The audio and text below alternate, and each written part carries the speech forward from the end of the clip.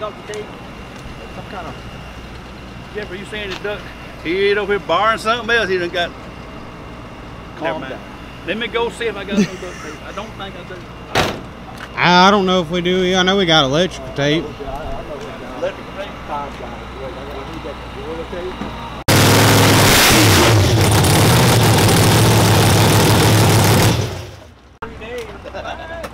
I'm just getting here, and that was 2 years ago.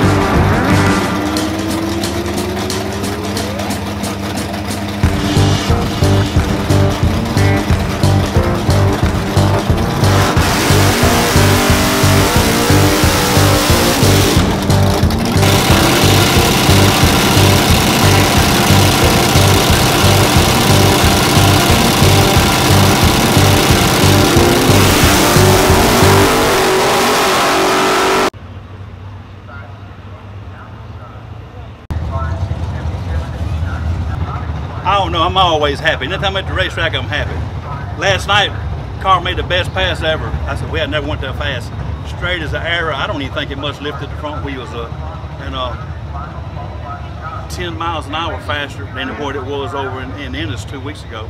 So the converter worked. The converter made the difference. And we've been fighting this converter, I guess, you know, probably for a couple years. But it's just kind of hard to take a $2,000 part that you ordered for the car, everything, weight and everything, take it out and throw it in the corner and try another one, you know. Yeah. I'm broke anyway, I can't afford that. So Guy Kelly let me borrow one of his converters, and they had, it's a boat together that had like 4 different stators to go in it. So I put the tightest stator in it he had. I think it was, the converter was slipping, we were blowing through the converter. That was obvious in Ennis, Texas. Yeah. So I put the spragged we tightened the converter up as tight as we could get it. Last night, boom, straight down the track, prettiest pass it's ever made, because I don't even think it picked the front wheels up. But of course, it was 130 miles an hour. It never got that fast before. Yeah, that was the fastest mile an hour. Naturally, it was straight as an arrow. So, well, my next move now is change the fuel system, see if we can't get a little bit more out of it. So I put a little more fuel to it. Went out there a while ago. Fell on his face, naturally fell on his face. It was, I think, went a 59 or something like that. It's terrible. Yeah. But it really ain't terrible, I know. Now that I know that, I got that data, I don't have to worry about ever going back that way with that fuel system again. Yeah. I'm gonna start going back the other way, and we just see, now that it's going straight, I mean, we can kind of tweak with things. I don't expect to set a record every time it goes out there. If you do that, you're chasing that's like a dog chasing a don't tail. It don't happen in drag racing. Yeah, Misfit wouldn't look like Misfit 2 years from now either. Man. But I mean, you know, it's kind of, old cars come a long way, and since we started on it a long ways, and we having so much fun out here, it don't really matter. I'm just happy to be here with these guys, you know. Yep. And you know, Ronnie Sanford and all we got right next to us, we always carry on a bunch of jumping each other. But anyway, I put the fuel system back where it was last night, and we hadn't got away to having to drive it around, so I guess it got pretty hot right now. I'm letting it cool off. I may actually skip the next round and go right off into elimination later. And I put the fuel system back where it was last night. Yeah. Now I kind of like to see what it does. Like I say, it's hot. It was cool last night, but I mean, but that's the way you find out, man. You just keep making passes and get that experience under your belt. Like I say, with it actually going straight and hooking up, and it's kind of like a whole nother car now. So we got a whole bunch of different things to do to it and play with it, and the 60-foot was exactly the same with this converter as the loose converter. So I put a tight converter in at 60-foot the same. It didn't hurt the 60-foot. Yeah. I'm wondering if I can't tighten that converter up a little more. You know, Right, you could, yeah. I run all this through my head and call a few people that know more than me, and listen to what they got to say, and you know, and we'll have a good time no matter what. Like I say, man, I met Rocky Perone. And them guys is all legends here. They all here for the car chaos, and you hear me say it all the time, but I really can't give Chris Graves enough credit for putting this program together. So he just got a bunch of racers out. And yesterday we talked to Al Hobble's son. Yeah. Who never thought such? He got his dad's old car out here running it just like it was in 1995. You'll see it on another one of your videos, and you know, man, it just does my heart good to see this stuff again. But like I say, we didn't do good on that pass, but hey, it's back in one piece, and we'll try it again. We'll take another shot here in a little while anyway, and see what happens with the thing.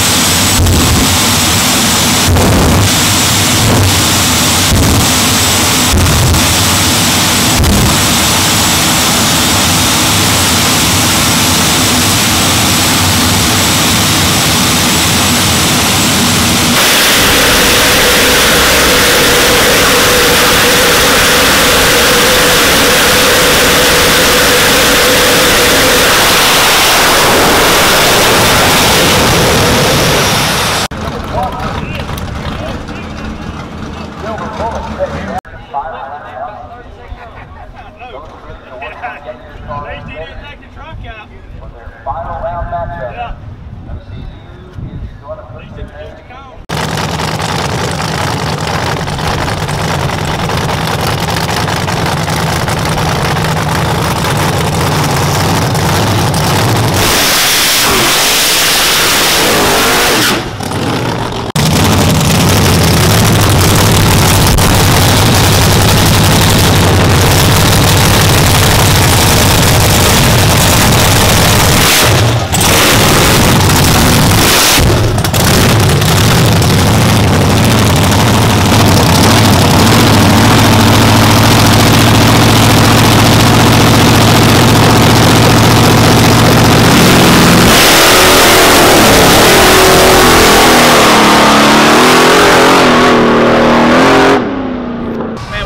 Baton Rouge in front of the car Chaos. Chris Graves put this program together, and I'm telling you, when I say it's fantastic, I'm going to show you why it's fantastic. Most everybody my age, one of their heroes was Al Hoffman. Unless if Al Hoffman's not with us anymore, but look who I found in the pit. This is his son. Man, look just like him to me. Tell us about this car. Well, this car, we did a tribute. I wanted to do a car that somebody would know. So the first year I ran KS, I did the Dodge Omni China Syndrome tribute. Not many people knew that. I remember that car. That was more like us older guys that kind of remember that one. So last year, then I kind of did my own thing with a Dodge Daytona, and then I wanted to do something where we could have him remembered. So this was the most famous car that I thought he had, the 1995 Western Auto car. It's the year that we finished second in the points for the World Championship for NHRA. So I figured this would be the most recognizable and people would know it. So I wanted to do this tribute car. I can't express how much it means to me to see that. He was one of my heroes. I tell everybody, my uncle put me off on the side of the highway out here in 1978, and I walked in as a teenager. I thought I was in heaven. I mean, I hear the Blue Max and all these guys are here, and your dad and them out here. Cool. This stuff's great because there's a lot of diversity of different cars, different combinations, all this stuff, so it gives everybody a place to race. It really does. I mean, this is a great program. I'm glad to see this car back out here. Yeah, everybody loves it, so they get a lot of compliments on it. Unfortunately, we had a little incident in Dallas. I blew the burst panel off and got a crack right in front of the body. That is our spare motor because I grenaded the A motor down in Dallas. $2 part got us. That's what happens. We do everything to have preventative maintenance, but it still gets you no matter what you do. It happens. New parts break too. Yeah. We got a spare motor in here. We got it back down for this weekend. A little lighter field here than there was in Dallas. Dallas, I think we had 53 cars. Here, I think we got a 20 or a little bit over. So we don't need to run as hard here this weekend until I get the other motor, because I like to always run as hard as I can. You got to stay on it, you know. You can't help it. You got to. That's your dad showing up in you. Yeah. Well, he's throwing a few swear words out there. Where's the Hemi? Where's the nitro? Yeah. Well, you can understand that. It's not in here. We don't have it in the pockets to do that. No, this is great because it's affordable. Anybody can do anything they want. If you got the money and you want to run nitro, run nitro. You want to run alcohol, run alcohol. You want to run turbo, Main thing, have fun. anything you want. Oh yeah, good thing to come out here. I get away out here to be stress-free from work. That's what I was telling my girlfriend about. I think it's a military phrase or something that's actually calm in the chaos or something like that. Yeah. You actually find calm in all this crap going on. It gets a little chaotic sometimes too. When you can kind of get yourself back in, gather your thoughts, I guess, when all this stuff is going on. Especially, I couldn't imagine being in one of these things. I love this. I've been doing this since I was born. My dad's racing since 1967, and I was born in '68. So, and then I took a little break for a while. He died. I figured better get back into it. It's now or never. I'm not getting any younger. So here we are. That's it. Yeah. Man, we sure appreciate you bringing it down this part of the country. So Thank I know you. y'all come on a pretty good little ride for you, wasn't it? It's a good ride. So thankfully enough this year with one of my sponsors, Brett Spell, we get to leave everything in his house for these 3 races. Yeah, so it breaks up the driving a lot and save a lot of gas. That'll work. And less time lost at work. Fly in, fly back out. Nothing wrong with that. Nothing wrong with that. Man, it's beautiful. It's just like I remembered it. Like I say, it's yeah, it's very close. It's actually a 1995 Pontiac Firebird body. It is a great year. It just wasn't our car. Yeah. That car went on to be destroyed, actually. Yeah. The really only difference is we put spell paving where Slick 50 wasn't. Other than that flag, everything's the same on this car. Well, it's absolutely beautiful. Yeah.